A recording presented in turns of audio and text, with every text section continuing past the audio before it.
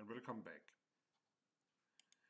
In this video we will have a look at how to add an external gateway to the management server and do a VPN tunnel so that this client PC can be reached from the inside of the company network and it can reach the domain controller and other stuff inside the network. This over here should symbolize a branch office where we are connected through the internet. I'm going to give the network internal 192.168.20.0 as the internal address and 1.5 as the external address. I have already spun up the client PC, I have installed the gateway and run the first time wizard on it. If you want to see how to do this, please look at the first video I put up.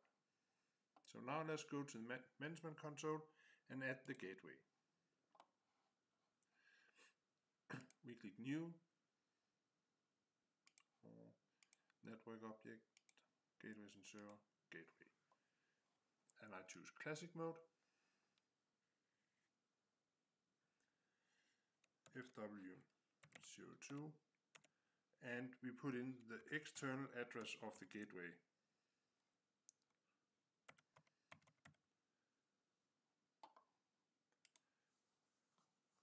We enter the SIG key I used in the first time wizard, which is CP test 12.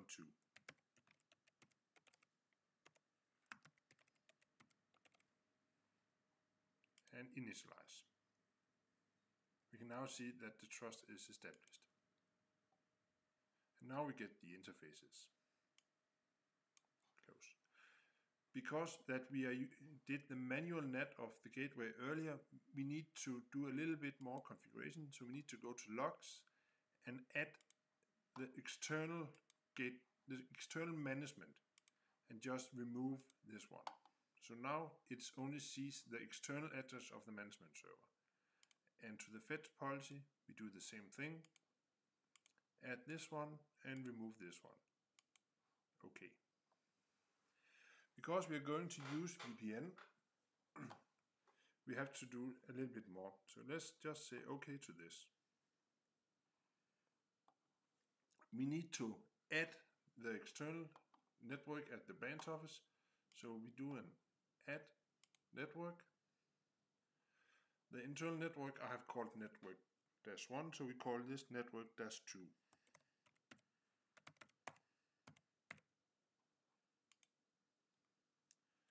.192.168.20.0.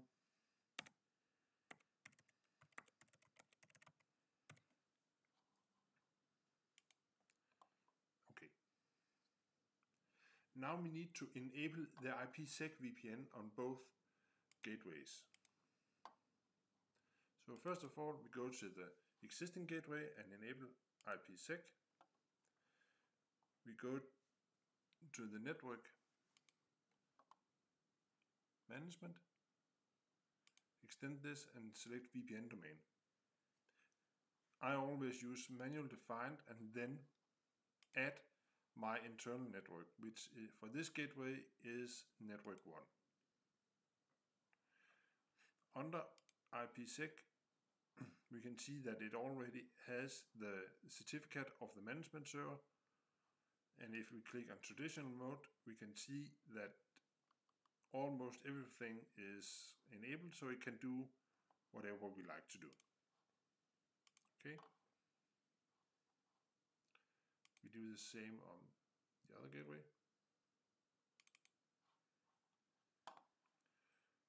We enable ipsec in the VPN domain, manual defined, add the external network,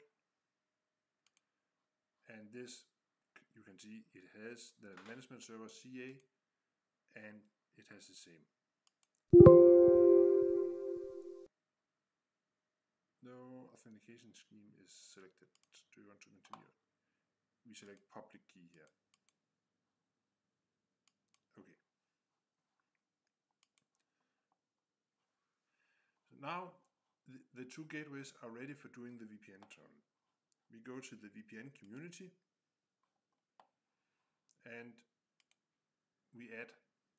And there are two kinds. There are star community and mesh community. The difference is that in a mesh community, every gateway is allowed to talk to every gateway. And the VPN tunnels is going all the way over. In a star community, you have a sender gateway and all the external satellite gateways are communicating to that one. How you do your VPN depends on what you would like to do. We do a star community here because we want to be able to route the traffic through the sender gateway and to the internet if we want to. We call it my VPN, just for something. And we add the sender gateway, which is the sender firewall, which is the one we had earlier, and the satellite firewall, which is of course the other one.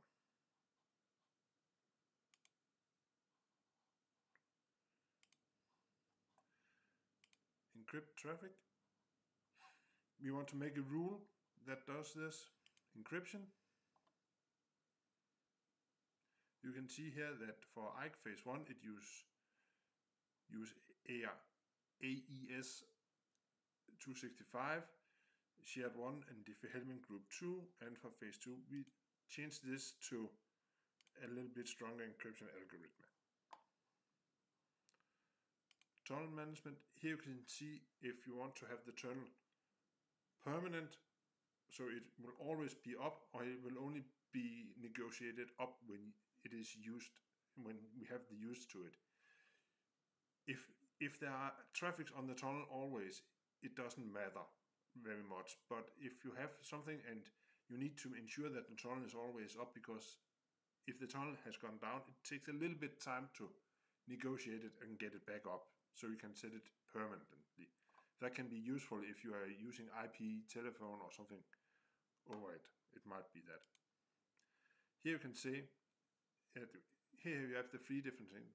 To sender only, to sender and to other satellite gateways. Then you route traffic through the sender gateway to other branch offices, or you can see to send satellite, from satellite gateway to sender gateway and then to the internet. So all traffic will go through the sender gateway to the internet.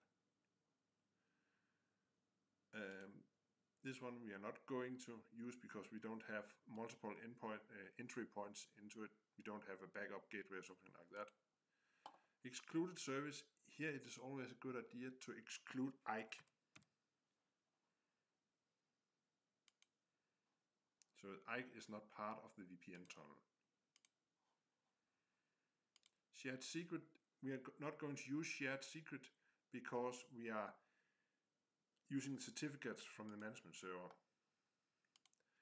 In wire mode, if you enable that, all other blades will be bypassed from this. So it might be that if you don't want to inspect the traffic with anti-malware, that kind of stuff, you can select bypass firewall, and then the traffic will just go unexpected through the firewall in the VPN tunnel. In advanced, we will need to see disable NAT inside the community. We don't want the end networks to be address translated in the network. We want to just do this. You can also make this rule manual. Okay, now we have this. Then let's go here and add a rule. And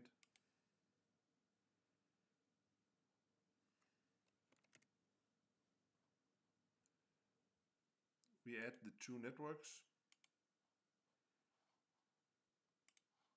I almost forgot to put in a name.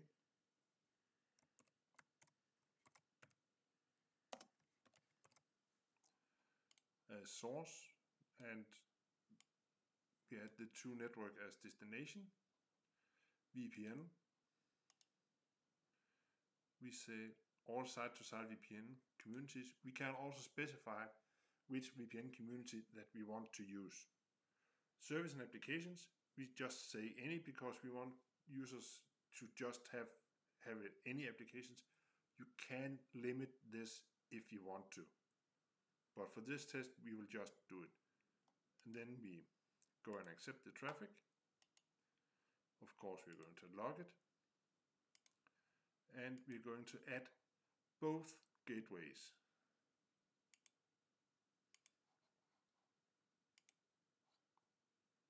And that should pretty much be it. Now we install it.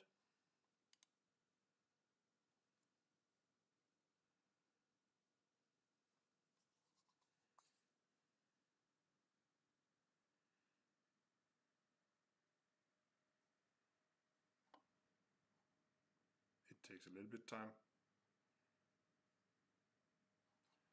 And you can see now we have two gateways. Because this has a yellow mark is because the license, the EVA license, is about to expire. And we just click install.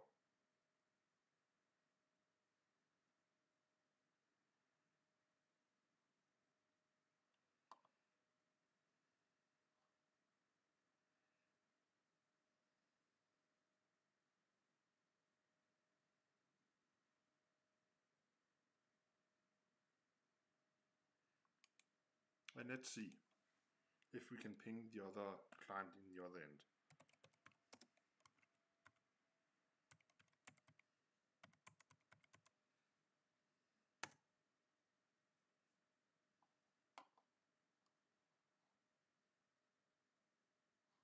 And of course we can't. Something went wrong here. Let's see.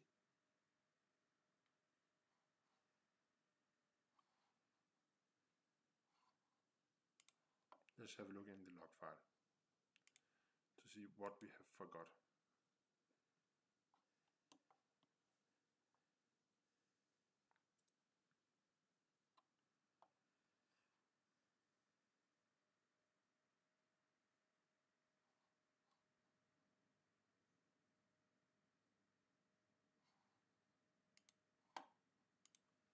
This is the other client.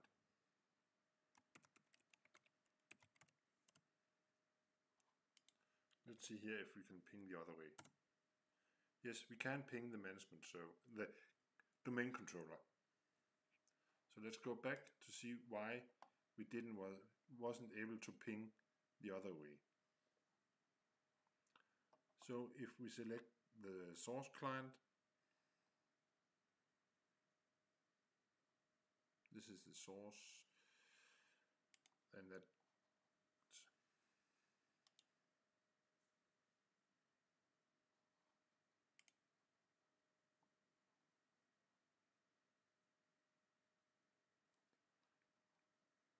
so we can see here we have all the log entries.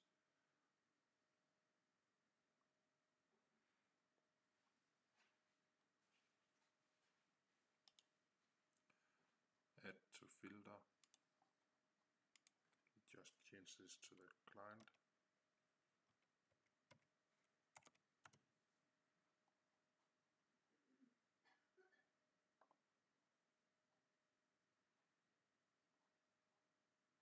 And we can see that we are going from the client to this one. It is encrypted.